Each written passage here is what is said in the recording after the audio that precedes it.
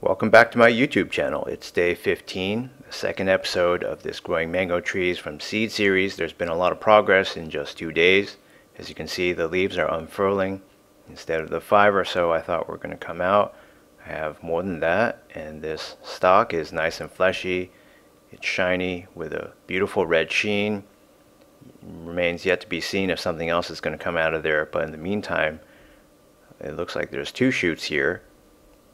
And I'm pretty sure they're from the same seed because the 4 seeds are positioned sufficiently far apart that I don't think that could have happened by some kind of freak accident of a shoot emerging from another seed all the way over here at the base of this stalk. So those are a nice green. They don't have that red sheen, and that might mean that seed is polyembryonic. I've read a little bit about this. The other 2 locations don't have anything yet. Although I think there is a bulge that might come out in one of the more favorable spots if you go clockwise from this 4 position orientation, this grid. So I'm just going to water a little bit to keep the top layer of soil wet. I don't want to push the fertilizer that I put in earlier all the way down to the bottom of the pot. And let's take another look. It does indeed look like another shoot is coming out. These stalks come out green, and this seed is apparently polyembryonic, whereas the first mover is maybe monoembryonic. I'm not an expert on any of this. Perhaps there are many of you out there that are mango seed experts and mango cultivar experts. You can tell me more. It's day 17, 2 days later, and as you can see, this looks very robust. Has 2 beautiful green shiny stalks.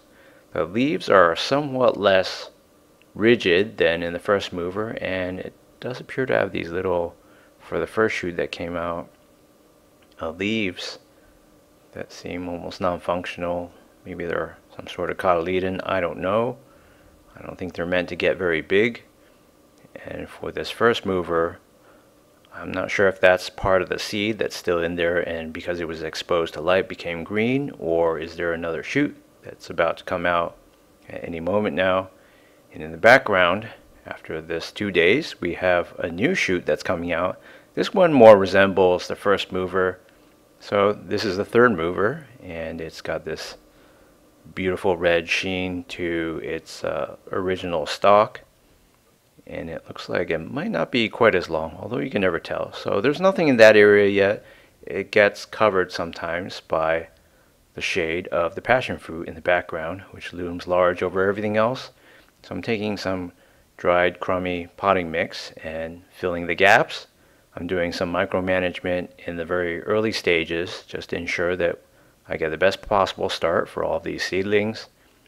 And this will help prevent evaporation, which is very understandably going to happen if you have a huge gap created by the sprouting movement of the potting mix by these massive shoots and seeds, which have shoot systems and root systems moving around, bulldozing all this earth away in their path.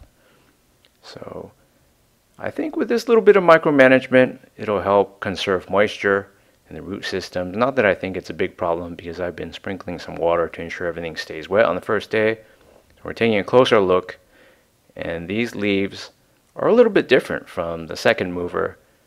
Seems like the leaves are more rigid and they're droopy, so they're not rigid because they lack interger pressure or structural integrity. It's just that seed is fundamentally different somehow.